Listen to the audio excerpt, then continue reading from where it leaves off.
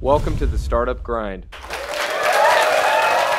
Okay, welcome to the Google for Entrepreneurs Startup Grind. It's the first event for the Jackson Hole chapter, so it's very exciting. Thank you so much for joining us.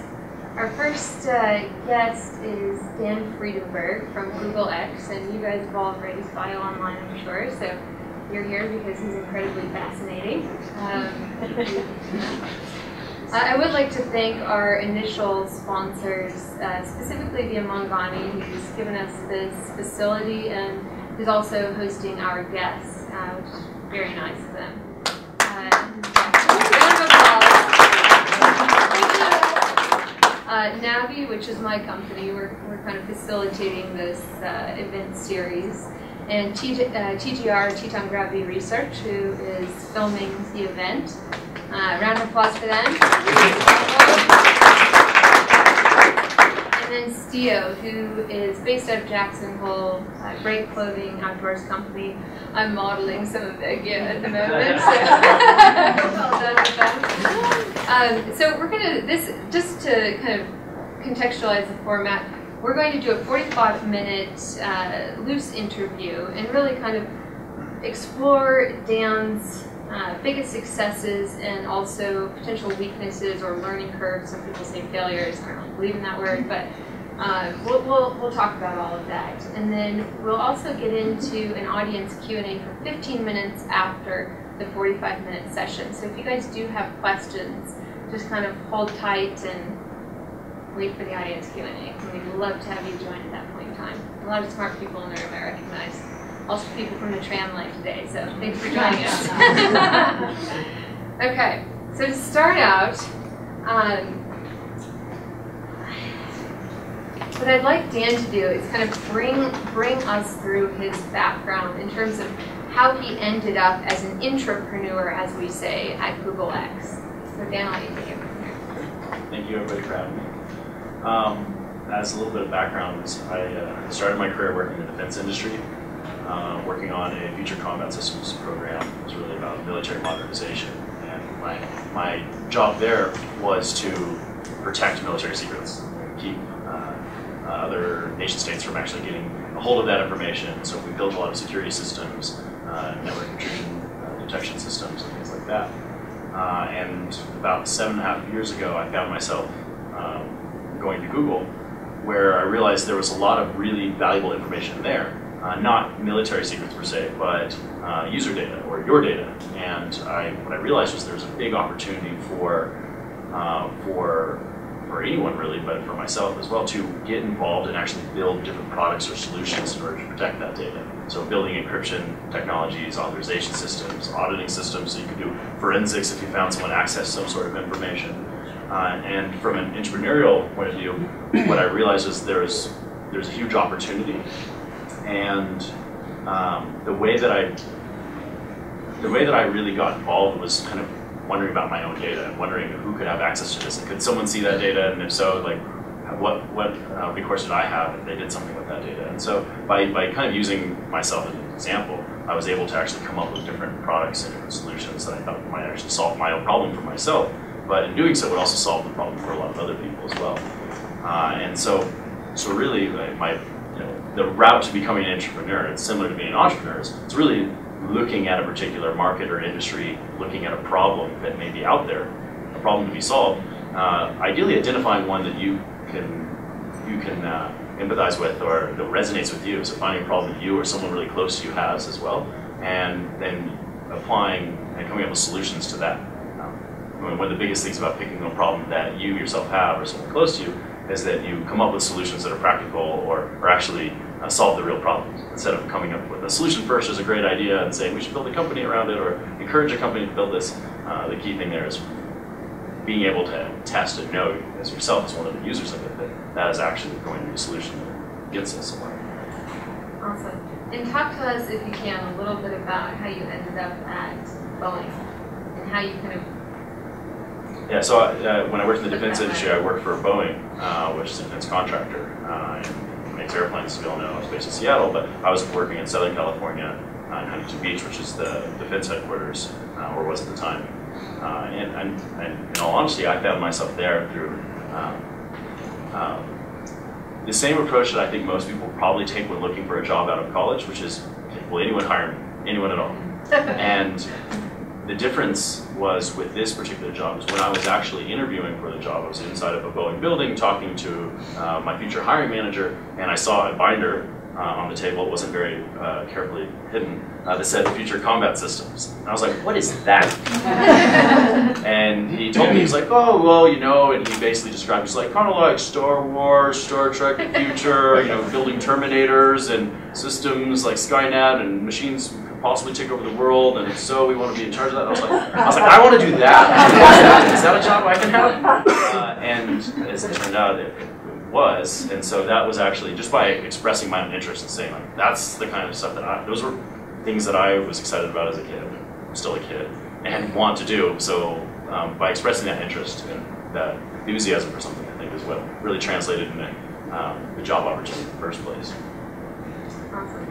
And what would you say, so just to be clear, and most of you probably know this, but when we're talking about entrepreneurship, we're talking about living within a large corporate structure, an entity that has, you know, very clear goals and bureaucratic ladders. And being an entrepreneur within that is actually really hard, right? Because you have to blow through all of those barriers and actually create projects within that company that's different than what currently exists. So yes, it's easier because you're on salary and you've got this nice pad and, you know, you're not eating Cheerios every day, but it's also very difficult because of the types of, again, the bureaucratic ladder that you have to go through. So maybe you could take us from that to your experience at Google. Yeah, you know, all big companies have some things in common, which is that ultimately there are people that have been there for a long time and create rules and processes in order to streamline workflows and in order to ensure that things are done effectively or efficiently. This is part of building a sustainable business and making it scale. And I think that in going to Google, one of the things that's really special about the company, and is special today, is that there are a lot of people constantly changing a lot of those rules and changing a lot of those processes and norms. And being an entrepreneur or an entrepreneur, you need to often kind of challenge those norms that are out there and not really be afraid to come up with different solutions. And Google's an environment that's really been open to that. And Google X in particular is the innovation lab. Innovation is really rampant across the entire company and should be everywhere, but Google X itself is become very well known for its moonshots, which are these activities that aren't necessarily directly in line with the business model in place, like advertisements or the internet or anything like that. It's really about big projects that could be lucrative in the future, but really are just good to do, good for humankind. And so what I found myself gravitating towards that group as a group that needed a lot of, by pushing the limits, this group is, you know, looking at unmanned aerial vehicles and looking at wearable technology and things like this, and that there's a lot of room in a very innovative space for things to go wrong. And so there was room for me to go in and say, okay, let's come up with all the things that go wrong, and let's come up with solutions for those things in advance so we can head them off at the pass and actually not let them go wrong in the first place. And so it became a really great environment to cast aside existing processes and actually come up with innovative new ideas and pitch them to the teams there. And within that, let's talk about your specific role in privacy and security and how that kind of overlaps with the different projects for Google X. Yeah, so the way that the organization works is Google has a number of these different product areas. There are areas like advertisements or the browser, Android mobile phone, search, these things that Google's really well known for. But then there's lots of groups that that support all of those groups. And privacy and security is one of those things that remains consistent across all of them.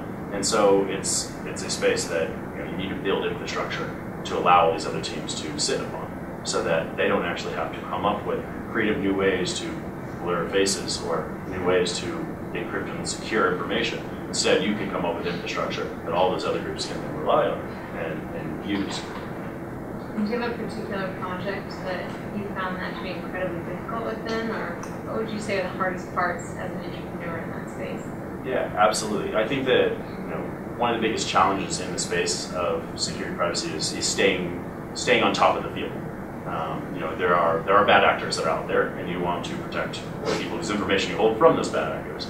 And like I said, Google has a lot of this user data. The user data in the past was more user-generated content. So you upload a YouTube video, or you write an email, or you create a website. Like, these are things that you're explicitly saying that you want to put out into the world. But times are changing quickly, and there are devices that know your location in order to make services better for you. There are sensors that are built into all kinds of beacons and drones and unmanned vehicles that can collect vibrational information and other temperature and barometric pressure and a lot of other types of information. And this information about you isn't something you're explicitly putting out there. This is information that's passively being collected about you. And so you don't necessarily, as a user, always have a clear understanding of what it is that's being collected and have control over how it looks before it's out there. And so, in the space of sensors, I think that this is a space where, as someone who wants to protect someone's information, you need to understand the sensors. You also need to understand that sensors, say the accelerometer, which is used as a gyroscope, for example, in order to understand the tilt of your phone or your tablet. So when you rotate it, it can rotate the screen for you. It's a very simple sensor that can tell you very innocuous information, the orientation of your device. And as a result, in general in the field, it's not a very protected sensor. It's not one that you have to request a lot of permissions in order to get access to that information. But recently, Stanford's Security Research Center just found that using this accelerometer, you can actually, in the Coriolis effect, you can actually tell from the vibrations of a person's voice around them the high degree of probability of what gender they are. And so even though you may not have access to the person's personal information from the device that's telling you the orientation of their phone, you can actually also tell these their gender. And like a 58% degree of confidence, you can actually tell with that and the user agent, you can actually uniquely identify people. And so more and more, as we find research centers learning things from these sensors, we're finding that we also need to be kind of an arms race with bad guys in order to understand what can be learned from those sensors so that you can adjust it. For the accelerometer in particular, you can do a low-pass filtering system where you block 0 to 20 hertz on it, and then this ability to uniquely identify people goes away. And so as if you build a device, you want to make sure that when someone asks for accelerometer information, you can actually block that particular piece of information, but still give them the ability to understand device orientation. So that's just kind of an example of where there's challenges in staying ahead of the learning curve on what everyone else is learning from devices that are out there today. Kind of a more out there example is at MIT, researchers have, if you've seen the movie Jurassic Park, when the dinosaur walks, you see the vibrations in the water. If you've ever heard loud music or heard the bass, you can feel the bass kind of within your body. What researchers found is that by removing sound from an experiment, this is at MIT, they created a room with a soundproof window. They pointed a high-speed camera through the window, and they played sound from a phone within that room. What they found is that looking at vibrations, in particular, they looked at vibrations on a bag of potato chips sitting next to the phone. They could actually see the potato chip bag vibrating to the music. And using a high-speed camera, they could reconstruct the sound waves from a distance in order to determine what was being played there. And so, this is a case where you don't even have to have a sensor that's already there. Everything is a sensor. And you can see in the future there may be a place where you're going up the ski lift having a private conversation. Someone with a high-speed camera can see the faint fluctuations in your ski goggles and actually read and determine what is actually being said. Now that's not been proven yet, but on a smaller scale, at least on a bag of potato chips, they have found that a bag of potato chips can fluctuate by 1 pixel of the camera, and that's enough to really rebuild the signal. And so, this is just an example of a place where it's like, okay, what's the biggest problem we have? Well, it turns out information is everywhere. It's really easy to get that information, and everything is recording everything. Windows and buildings and things like this are vibrating with the smallest amount of energy being output. And as recording devices like cameras get more and more precise, then they can actually learn a lot of things from that. So that's a space that keeps me awake at night. where I'm like, okay, what do we have to worry about now, and how can we build things in order to secure that, and how can we put out fake information that scrambles it all, so that everything's vibrating with all kinds of noise, and it's just chaos. And then you're like, well, I don't actually know what they said because they had a scrambler or something that was actually emitting fake noise as well. So that's my problem. Within that, so that's kind of at that 30,000 foot corporate level, the things that you guys are trying to solve. What about individually? What would you say as someone who's out there trying to get Google to cover, Everest expeditions and really pushing the boundary as to what's possible in a corporate setting and what's beneficial to that corporation as an entrepreneur? Can you talk a little bit about that? Yeah. So what now is referencing as well is in my spare time at Google, I created the adventure team. And the adventure team is we've taken different street view camera equipment around in order to go up mountains and through jungles in order to kind of add street view imagery to locations that our cars can't get to. They're difficult to get to, which is a really fun project. They don't pay me for that. I wish they did, but they will find that there's a lot of people that want to go to exotic places and climb mountains. But getting the company to actually agree to it and provide resources and support for this kind of thing is very much an entrepreneurial activity as well. And to do it, the hardest part I'm finding is as the company gets larger, there's more people to convince. And there are more people with conflicting goals and conflicting conflicts in general, but conflicting ideas of where resources should be spent. And that requires being more charismatic. It requires scaling and finding other people that can represent you and go and speak on your behalf. It requires finding executive champions high up in the organization who can vouch for what you're doing and speak for it. And Google's very much a bottoms-up organization as well, where the leadership doesn't arbitrarily or even strategically necessarily select what direction the company should go. It sources the ideas from the ground up. And in doing so, if you have an idea and you're on the ground, you need to make sure that you aren't just going to the executive to convince the executive to tell everyone what to do. You need to actually go across through all the ground level and convince all the tech leads, all the product managers, all the decision makers that what you're doing is a good idea as well.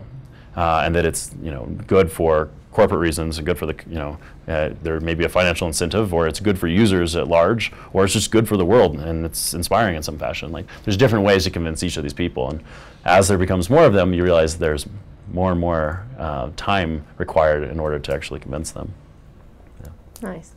And within that, what would you say, both I think at Google and knowing your history personally, what would you say are your biggest take-homes in terms of, I championed this, I dialed it, this is how I did it, and it's a notch on my belt?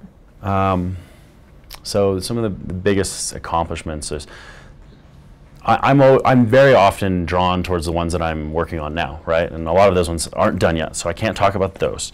But I hope to soon, because those are really exciting things. And in terms of projects, I talked about a lot of the data and how sensors are everywhere, and they can be kind of scary. At the same time, these sensors are enabling us to do a lot of really fascinating things in the world. And so not necessarily my projects, but projects that I see happening. People are worried about drones surveilling them, but drones are also being used now in Easy Mode, a group in the Himalayas is using those to surveil glaciers and show glacier retreat over time in order to understand it.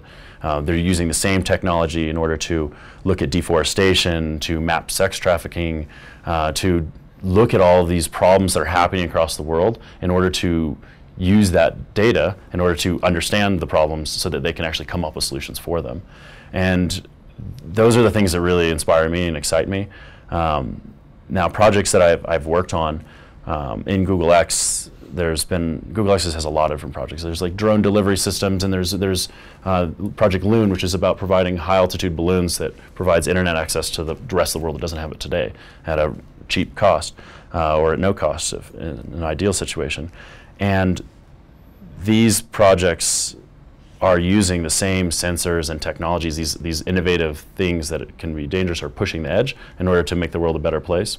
And getting involved with those in order to dial in the security or dial in the privacy sides of that is really kind of the part that excites me. More recently, Google announced in the life sciences space a nanotechnology that's essentially the way that nanotechnology works in the life sciences space is that you might have little nanoparticles that can go in your bloodstream. Each one of these particles is essentially a bit or a switch. It says 1 or 0, and it can test for things like abnormal cell growth. And so Google has been experimenting with a pill that you can take regularly to put these nanoparticles into your bloodstream, and if they detect abnormal cell growth, then via a sensor, since these little particles are magnetic, you can have a device kind of like a glucose reader or something that the diabetic patient might have, or a bracelet or something. They can actually read these particles and actually tell that you might have abnormal cell growth.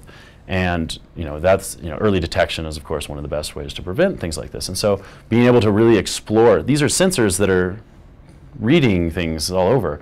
And so there's really great opportunities to use these sensors to collect information early in order to take quicker action in order to save people's lives or to make their lives better. And so those are the things that you don't want other people to be able to read that information. You want it to have it for yourself and for your medical professional, but at the same time, you want to be able to have that information. And so those are the kinds of things that I've been really excited about. And as someone, so just to kind of paint this picture, it's similar to maybe an architect that's designing a number of different houses, but Dan's role in privacy and security is cross-hatching all of these different projects. So from kind of that systems architecture point of view, it's interesting to think about, okay, well, here's something that's going through a bloodstream versus a Google Loon balloon, right? I mean, those are very different things, but they all have this common denominator of privacy and security. So that's kind of, the stitching that brings it all together there for him. I mean, I am very ADHD.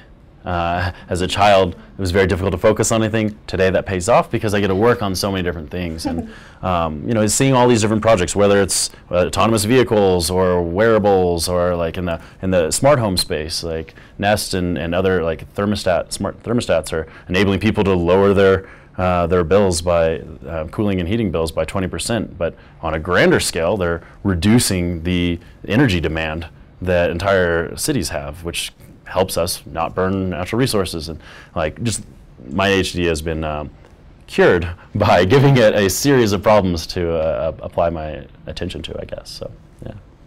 And within that, let's kind of turn from the exclusive professional sense and say this is now about adventure. Mm-hmm. What would you say in the last 5 or 6 years? What are the key projects that you've been working on that have adventure as their common denominator? Mm-hmm. I would say I've been an adventurer my whole life, and adventure to me is really just kind of going into unknown spaces. Well, one project that I mentioned to you recently, like the tram today. The going on the tram was an adventure today. Yeah, I mentioned to Natalie, one of my favorite adventures I've been on was climbing Carson's Pyramid, which is in Oceania, 7th continental landmass. We teach people, at least in the US, that Australia is a continent, but in that part of the world, New Zealand and Papua New Guinea and these other countries don't call it Australia, they call it Australasia or Oceania. And so climbing the tallest mountain in Oceania required going through an Indonesian jungle for 6 days and then climbing a fairly straightforward volcanic rock. But one of the members of our group was injured along the way, and she lost a bit of blood, she was suffering from hypothermia, there was no medical rescue helicopters that would come to us, and so we had seen on top of the mountain that going back to the jungle 6 days, and we're like, she's probably not going to make it. And so we had seen from the top of the mountain that there was also Grasberg mine, which is the world's largest gold mine. It's actually on the side of the mountain. And I personally have been giving it a lot of thought about how do I get in there? That looks exciting. And this actually gave us an unfortunate yet necessary opportunity to attempt to go through that mine and basically sneak her through the mine in order to get her to safety. During that period of time, we made it most of the way through the mine until we got caught. And she was sent to the hospital, so things were all good on that front. But I spent some time in a jail inside of a gold mine in Indonesia, which sounds worse than it is. It actually was quite pleasant because they have really nice amenities inside of a gold mine, and it was a really great learning experience for me. It also, which part that I left out was, it turned out to be an experience for me to learn a lot about the mining community and the mining culture and how Grasberg Mine operated. And while there, I did a lot of reverse interrogation. While they're asking me questions, how did you get into the mine? Where did you come from? What are you doing here? I asked a lot of questions like, what are you doing here? What's this mine? What's your job? How does it work? And what I found is that they were actually planning on expanding the mine to a point where they actually destroyed Carson's pyramid. And actually they were like mining it from underneath. And so in going on that particular adventure, I was allowed out eventually. It turned out to be okay. I had to pay a nominal fee for services rendered. It was more an extortion fee. But on getting out, I actually had learned a lot about their expansion plans and got proof of those expansion plans, and found that they were planning on destroying a UNESCO World Heritage Site. And so I was able to actually pass off a lot of this information to people that were able to act as watchdogs to prevent them from doing that. And so that kind of became, for me, it started off as climbing a mountain, and it came in the end to not just climbing the mountain, but actually trying to protect that same mountain from this mining operation that was happening on the side of it.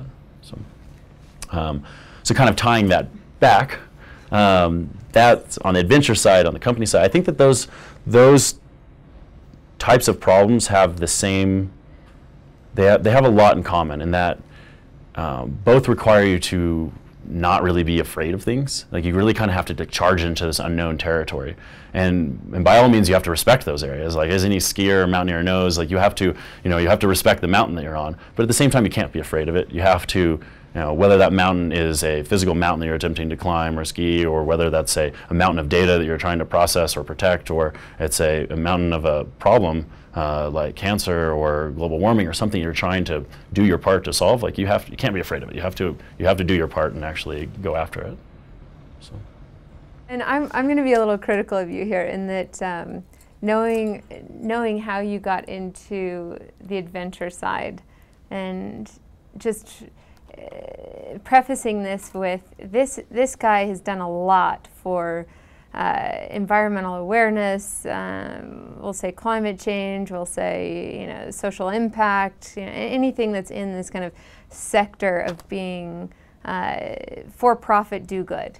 And I know that in your heart of hearts, it was always something where well, I'm going to go have fun and party.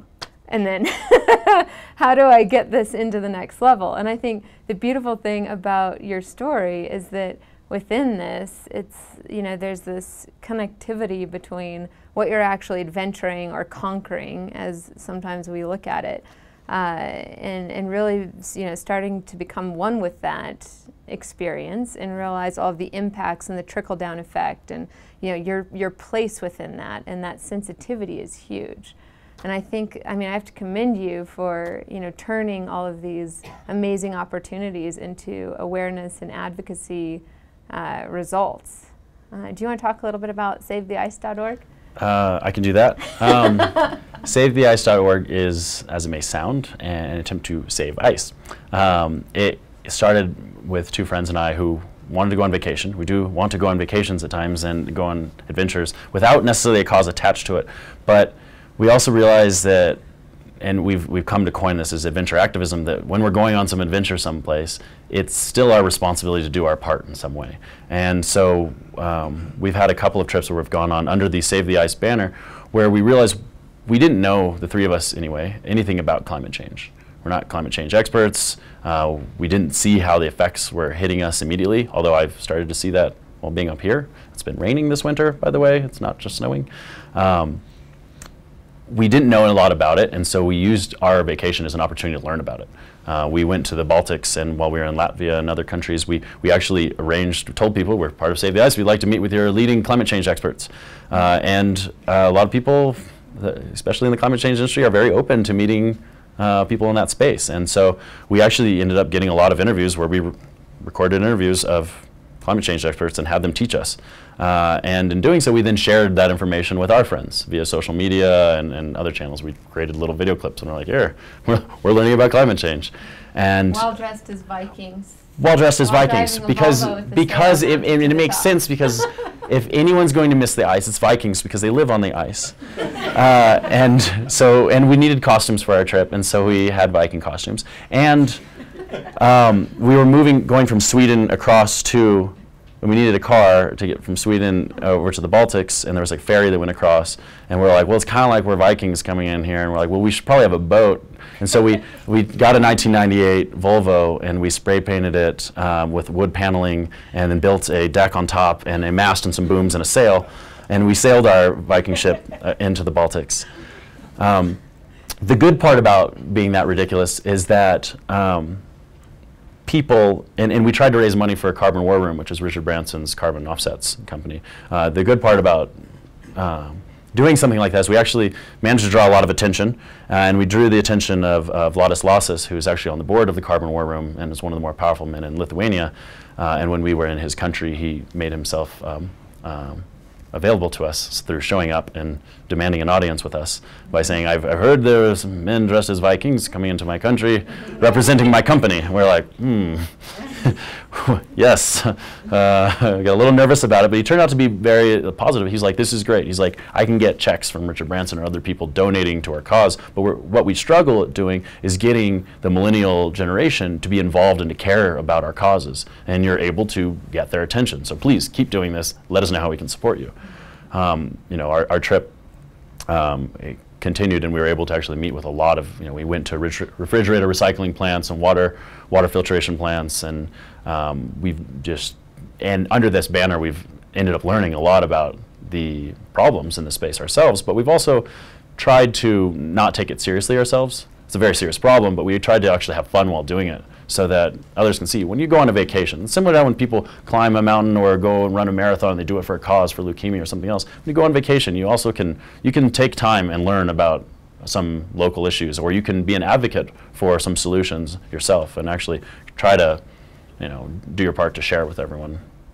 I think within that, you just see, and knowing a lot of entrepreneurs, and growing up with one and being one myself, it's just this, the key is really saying that is a boundary and I'm going to acknowledge it, and then I'm going to do something different. I'm not going to kind of let that shape my experience. And I think that's Dan, just kind of listening to him and seeing how he's appreciating and approaching things both within that corporate world and the adventure world. I think that key, again, common denominator is saying, okay, well, that's the reality, but it doesn't have to be my reality. There could be a better reality, or there could be a different reality, or an innovative reality.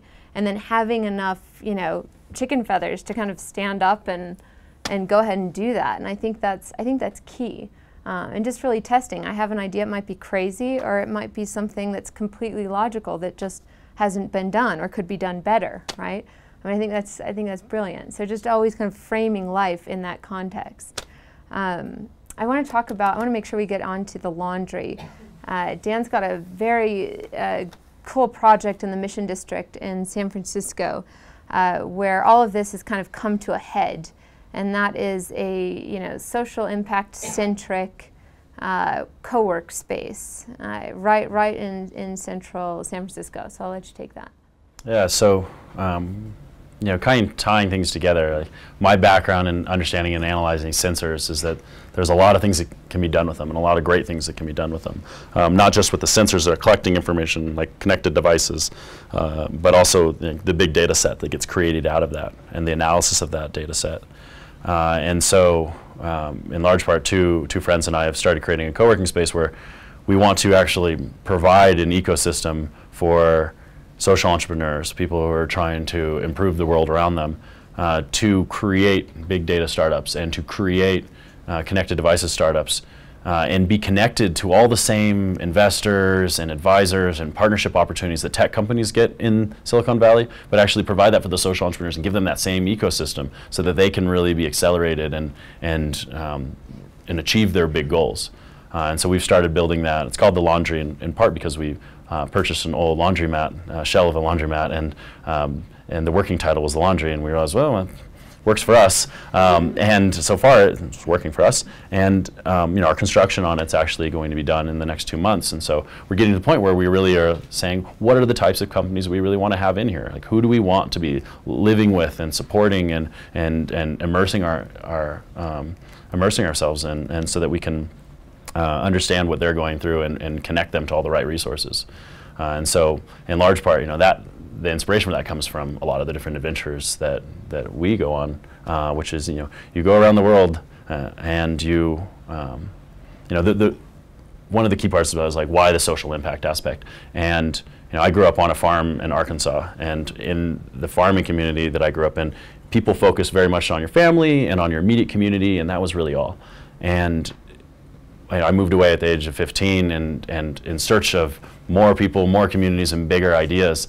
And the more that I've done that throughout life, I've found that there are bigger problems that bigger communities are troubled with. And the more I started adventuring and spending times in developing countries and other parts of the world, the more I saw that there's problems that I could myself in the beginning not actually fathom or relate to, but I could begin to start to have some empathy for.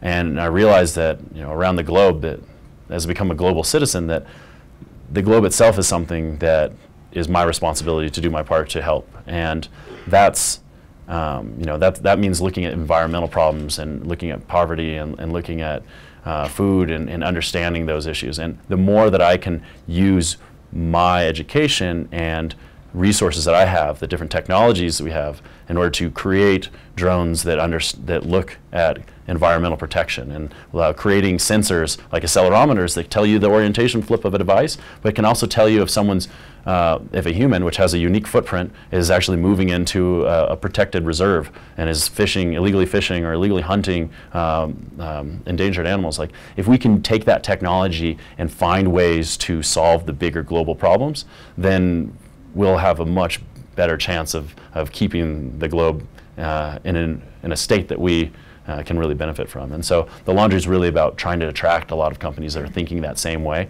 bring them together, give them the different backing and resources we have, and helping them achieve those goals. Yeah. Well done. Thank you. No, truly. I commend you for that. I think it's awesome. Thanks. Yeah. I helped Dan with some plumbing at the laundry. She did. A while ago. Before we started construction, I'm a plumber. we had a pre-construction party, and we wanted people to know about the laundry, and so we established a couple of things, a couple of forms of marketing. One was sledgehammer marketing, which I found was if you brought VCs or tech CEOs in to have dinner in a dirty warehouse, they're a little uncomfortable at first. But you give them a sledgehammer and you tell them they can smash out a wall. Most of these people have never swung a sledgehammer, and so they remember it. They have an adrenaline. Their hands are shaking afterwards, and so I was like, you're going to remember this. That's sledgehammer marketing. It's like they're going to remember this moment, and they're going to remember where that happened.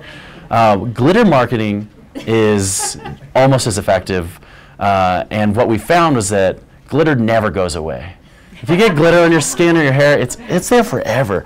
And so what we did is we created a piñata, and we filled it with glitter, and had people over and had them beat a piñata. And beating a piñata until it breaks open is very exciting. It reminds you of your childhood. And the best part is the photos of right when the piñata finally bursts open. Everyone's so excited, and glitter's flying through the air, and everyone has these huge smiles on their faces. Well, that's what they associate that smile with, the glitter, when they find it 2 weeks later in their bed. And they're like, there's glitter still here, because it's all in my hair. And that's glitter marketing. It made them remember us. The problem with glitter marketing, the downside is it's much worse than it's more destructive than sledgehammer marketing, in that the glitter actually went into all of our drainage systems and started to back it all up, so our entire laundry facilities began to flood.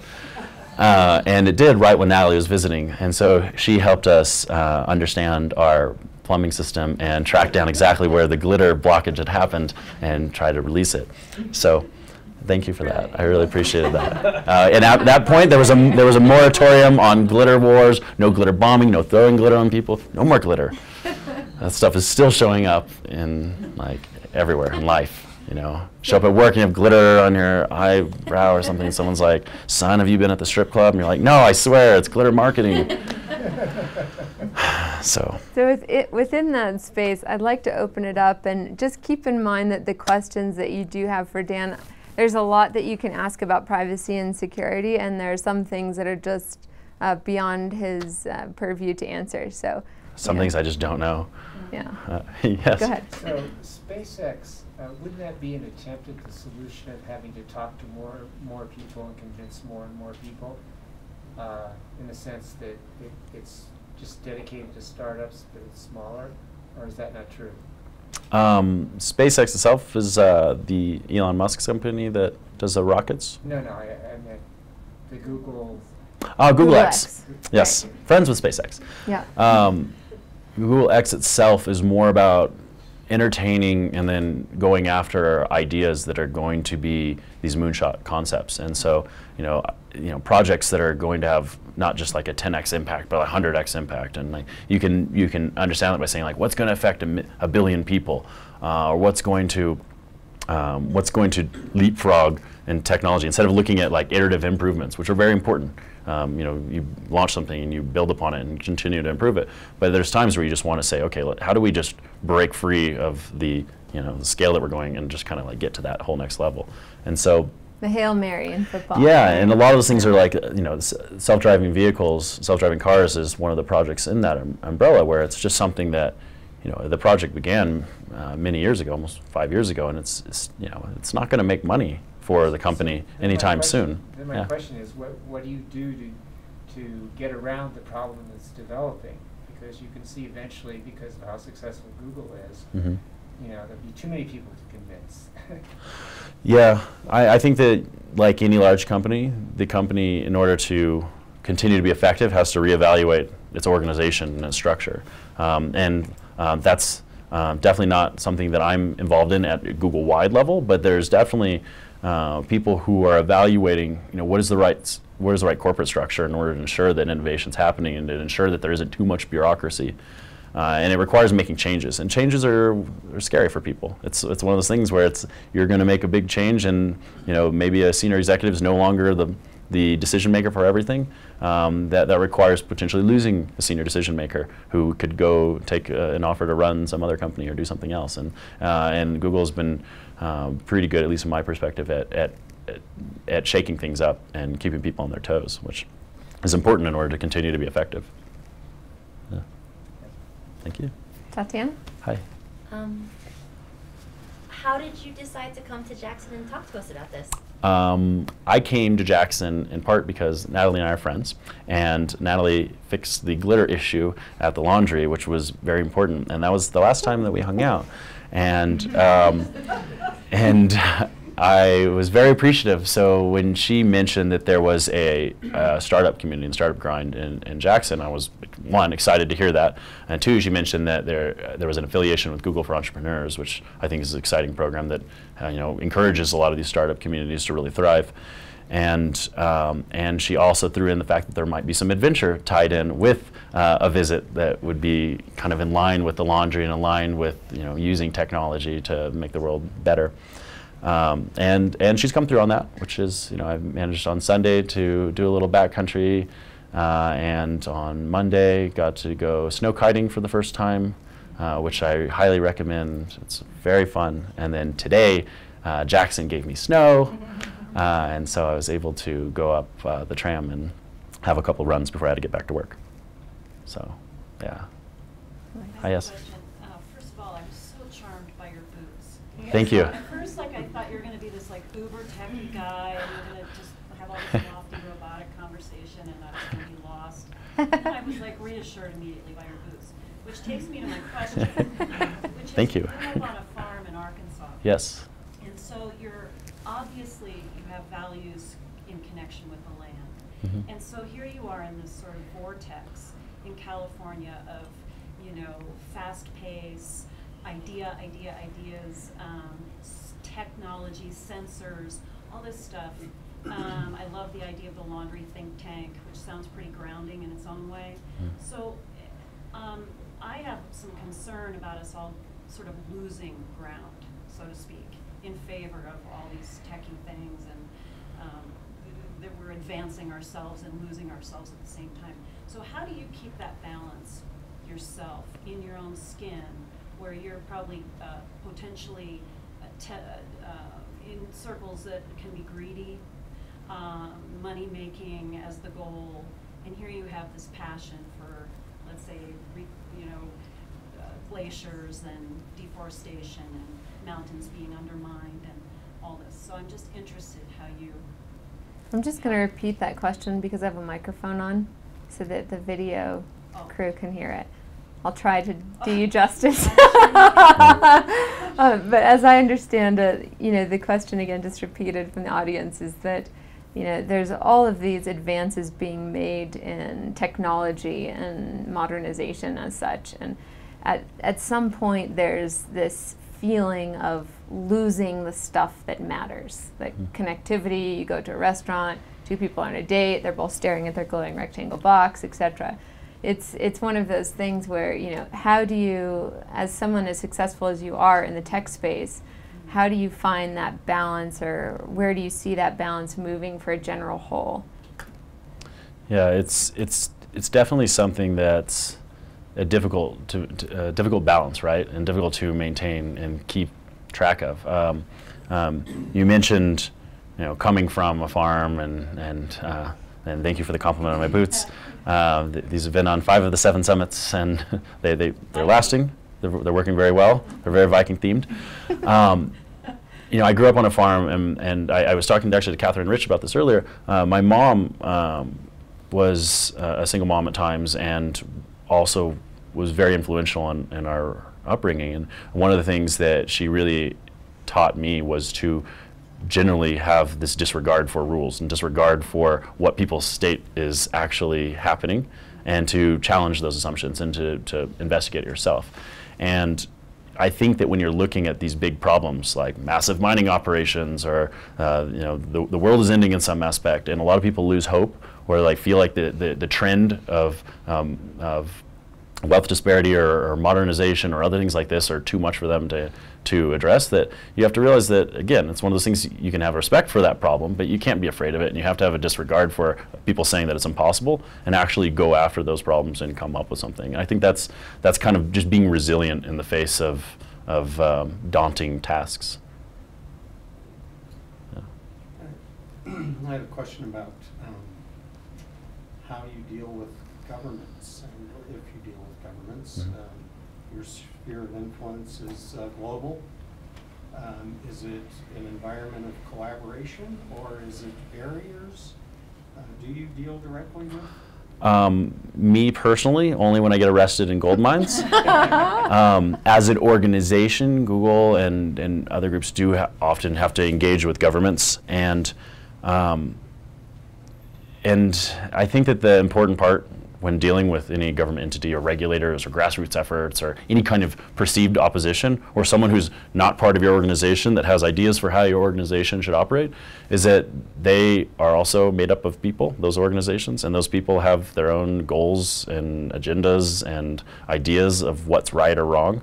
And similar to how an entrepreneur must build within their own company, you need to have a collaborative spirit and work with them to say, okay, what is it that you need? Okay, let me see if I can get that. And you have to maintain those good relationships, and that's can be difficult because there's so many people, and everyone wants time to solve their problem, and so you need to make sure to give people the right amount of time, and to take into consideration not just what they're saying, because that's their political platform or their agenda.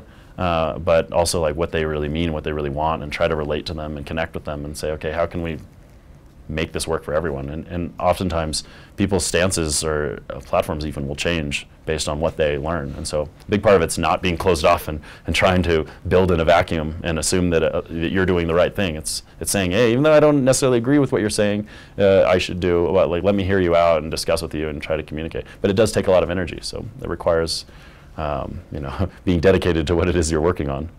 That being said, with the government question, as I understand your role is you're specific to projects that are going underneath Google X, right, versus Google's policy on privacy and security with various government entities, or the lack thereof.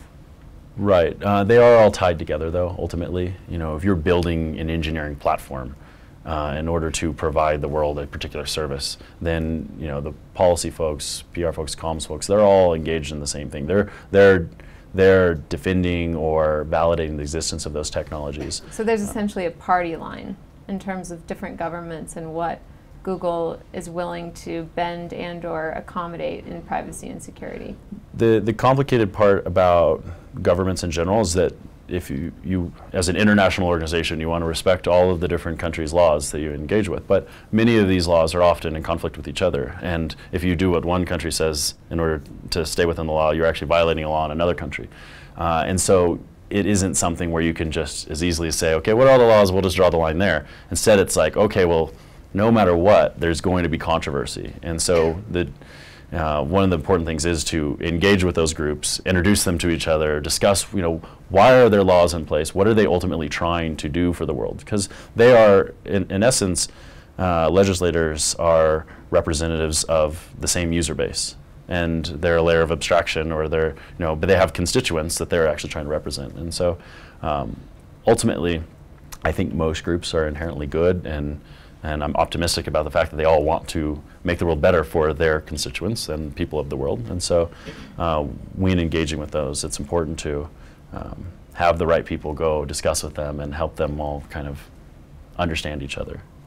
Can you talk about the Google Loon project, the kind of problems that you've had in terms of cameras and wanting to understand how the project succeeds or fails? Yeah, so Project Loon itself, I mentioned briefly earlier, is high altitude balloons that are attempting to provide internet access to the rest of the world. And people who don't have hardline infrastructure that's running cable or have direct satellite connections to their homes. And so by providing these fairly low-cost balloons that canvas the world and provide at a high altitude, they can reach a lot further. They can provide internet access to people living in rural areas and farms in New Zealand or in the Arctic or anywhere else.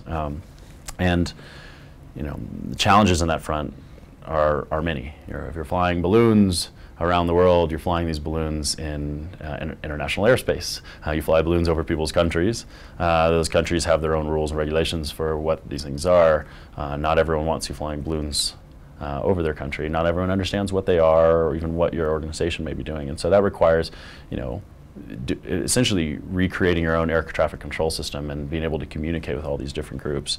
At the same time, you have a lot of, when building new technology, you want to test this technology, you want to understand how that technology is behaving. Balloons pop.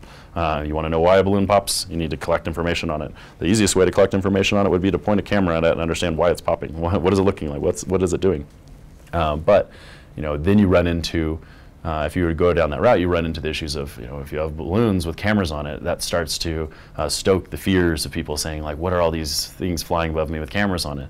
And so, the camera could be pointed upwards at the balloon, but it doesn't mean that information couldn't be taken out of context or misused in some way. And so one of the really important parts is, one of the things that we've been fortunate to be able to do is work with really great folks that are able to communicate clearly like what it is we're trying to do in advance, and think of the bigger picture and think of who all the parties are that you need to notify in advance, and try to educate them about the problem. Because ultimately, all of these countries, especially ones with large rural areas, they want access for their people. They want to improve the livelihood, and so all they need is the invitation to work with you, and then they're happy to do so. Nice. Do you have any other questions from the audience? Yep. What's your daily routine look like? You seem pretty productive. I'm just going to repeat that. So, sorry. Daily routine. So we're just curious in terms of Google. Yeah, just are you like a morning person? Do you have a certain thing that kind of helps you get into that sort of right space? He yodels. My daily routine is almost the absence of a routine. I'm not really good on doing the same thing from day to day. I prefer it if every day I'm doing something drastically different than what I was doing the previous day. That doesn't always work well for others, especially people who are counting on you to deliver things consistently. And so what I personally try to do is mix it up a little bit, try not to plan too much, because that empty space of not planning kind of allows you to be creative and be innovative. But I am a bit of a morning person, also a bit of a late person. I don't sleep a whole lot. Yeah, so I think the key thing is I actually don't too much in advance look at my calendar and plan it out. A lot of people that are very organized would be appalled by my lack of organization on my day-to-day basis, but I find that I can still be effective by kind of maintaining a queue of important things. I just don't plan when to do them. I just make sure that those important ones don't sit at the top of the queue for too long. Thank you. Hi, sorry, she was first? Go Yes. ahead, right here. Yeah. What's next with saving ice? What is next with saving ice? Well, that's a good question. A group from Iceland has reached out to us, and they would like to do a large demonstration. They would like to gather a lot of people around a table made of ice in Iceland and discuss their future and what it will be like without ice as the ice at the table melts away. And so we told them that sounds great. We'd love to help them, but we haven't really figured out how. So my plan is this weekend to meet up with my friends who are also caring about saving the ice and say, what can we do? What's next? So if anyone would like to get involved, savetheice.org. It's easy to remember, and we're happy to entertain thoughts of other great things to do. We can take one more question. Hi, yes. I had a question about how you deal with parts of Google, let's say Google Glass. Mm-hmm. One of the biggest drawbacks I think that people had in the retail space was privacy, people being filmed in bars. Did you have any role in like protecting the privacy for things like Google Glass? Yeah, well, one thing is I guess people weren't being filmed at all times, but and there are actually clear signals within Google Glass when it was actually, when the camera's on, you can actually see a light lit into it. But that's not how the world perceived it, and the perception is really important. If you look at mobile phones, like smartphones, or just mobile phones, when they first started putting high-resolution cameras in phones, this was something that there was actually outrage in a lot of areas, whereas people were saying, like, I don't want people with phones, I don't want people going in the changing rooms and taking photos of me when I don't know. And as a result, the early phones had an indicator light, like a red light on it, and a shutter noise like a camera that was required to be put on those phones. And in places like Japan, it was actually made law where this needed to be done. And what was found out relatively quickly is when everyone got these devices, they became quite aware that you can't actually easily sneak photos of people or record people. It's actually not that easy to do. And their fear of people doing that to them actually diminished pretty heavily. And I think the same thing goes for Google Glass or any other technology that isn't widely adopted. If not a lot of people have it, then they don't know exactly how it works. And so there can be a lot of fear about like how it's being misused. And I think that Glass really suffered from that, and that it just became this object that that people who had never encountered it had very strong opinions about it. And had they encountered it and used it, they probably would have found that it wasn't quite as scary as they thought. But that being said, that perception part is really important. And no matter how inherently neutral technology is, social norms and things like this have to build around it. And oftentimes, if technology is, if you innovate too quickly, it can scare people. And there is often a time and a place to ensure that there are crutches in place for societies to understand the technology, to become familiar with it, until they can get it themselves and develop the proper social norms and etiquettes around it. That being said, if there's some kind of house cleaning robot, or I'm there. Right. I'll be an early adopter. Right on. Okay, I just wanted to take the time to thank Dan for showing up and sharing with us for the last hour. So I want to just give him a round of applause. Thank you.